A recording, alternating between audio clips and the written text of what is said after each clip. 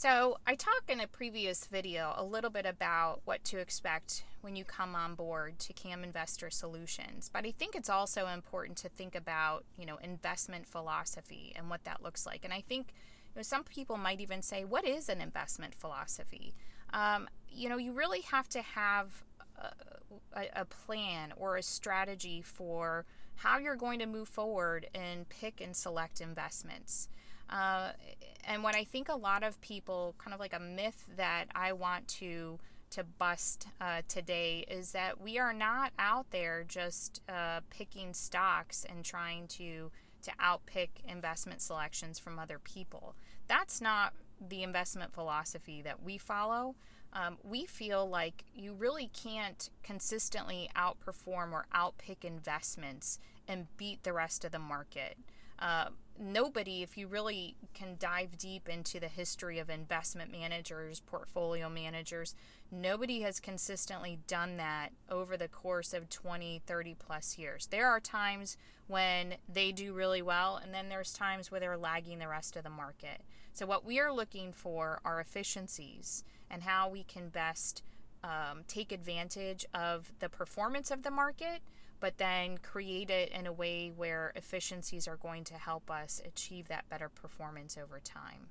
So, we feel like if we have a diversified portfolio across all different asset classes and various, allocations or industries, then that will provide diversification for us and to help avoid some of these, drastic kind of up and down volatility fluctuations in the market. So as an example, if somebody really loved a cruise line and said, well, I love cruises, I go on cruises all the time, and I think this is a lot of people are doing this and it's a great industry, so I'll invest in it.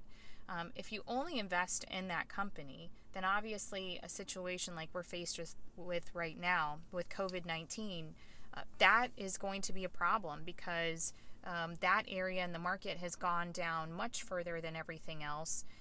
And while it might be really cheap to buy their stock right now, we might be faced with a period of time where those stocks are going to be underperforming the rest of the market. Now, I don't know that for sure, just like I don't know that for sure about any particular industry. But we can set up investment strategies and kind of balance out so that we're not having to guess.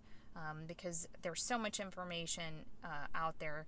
Trading is done, by computers and algorithms.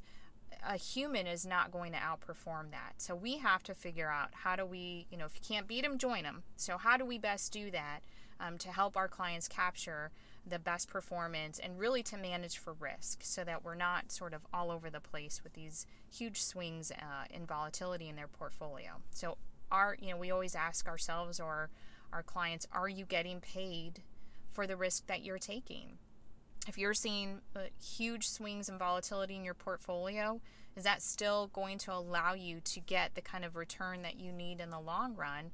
Or is that huge drop going to prevent you from seeing some of those incremental moves upward and to accomplish your goals eventually? So those are definitely, I would say that's a big component of our investment philosophy. It goes deeper than that, and we certainly can dive a little bit more into how we make investment selections, what that might be for, investment products or what companies that we choose. We can cover that in another video. But ultimately, we're trying to manage for risk, and we're trying to do it in a way that we're balancing, investment solutions or exposure to different areas to protect our clients as best as possible.